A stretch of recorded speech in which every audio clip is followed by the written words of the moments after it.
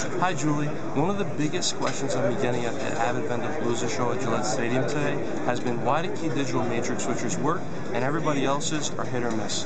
And one of the reasons is because we build on a brand new advanced digital architecture. For a lot of the other products that are out in the marketplace, the architecture is still an old analog architecture and trying to make it work with digital. With Key Digital, we've made our architecture digital, as it is in our name, and they work amazingly, especially with today's HDMI products. I'm going to show you an application real quick of some of the digital switchers that are out there. And if you look at a matrix switcher, it's really a matrix switcher that has a distribution amp and a switcher all in one box. And what we've realized is that it's not just the software that's built in these boxes that help HDMI really get to where they need to be able to give you a proven and solid technology solution.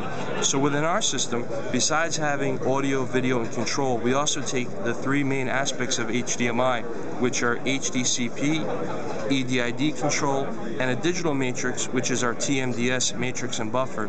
And since we take care of those and really make sure that they perform at their best, we don't have any delays with switching where our switching time is 2 seconds or less.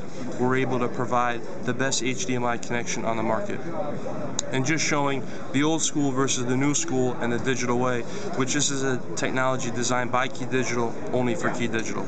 So we'll show today real quick the 4x4, and on the 4x4 it's actually a card-based system, and here you'll have your 4 input cards and your 4 output cards, and each of the cards and the connections are actually independent from one another. So besides having that HDCP, EDID, and TMDS matrix built into it, there's an HDMI switcher, a control switcher, a Cat5 switcher, and your choice of analog or digital audio switching controls. Now with those controls, they all can be actually used independent from one another. So you can come in HDMI and input 1, and on output number 4 on this 8-slot system, you can go out HDMI and simultaneously go out Cat5 as well, which I'll show you right here.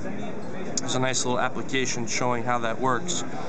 You can also take audio from other inputs as well. So if you happen to be watching in your family room the Squawk Box, but you don't want to listen to the Squawk Box and you would like to listen to your iPod dock, you can actually have audio coming from your iPod dock, video coming from your satellite box, and have it all go out HDMI from any of the outputs that you'd like to choose.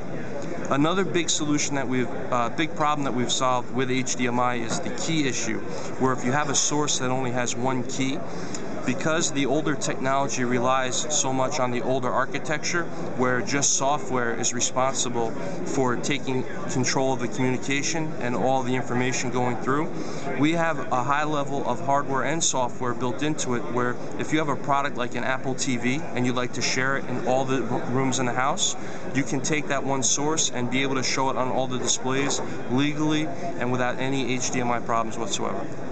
So thanks for coming to check out Key Digital at the Avid Vendapalooza.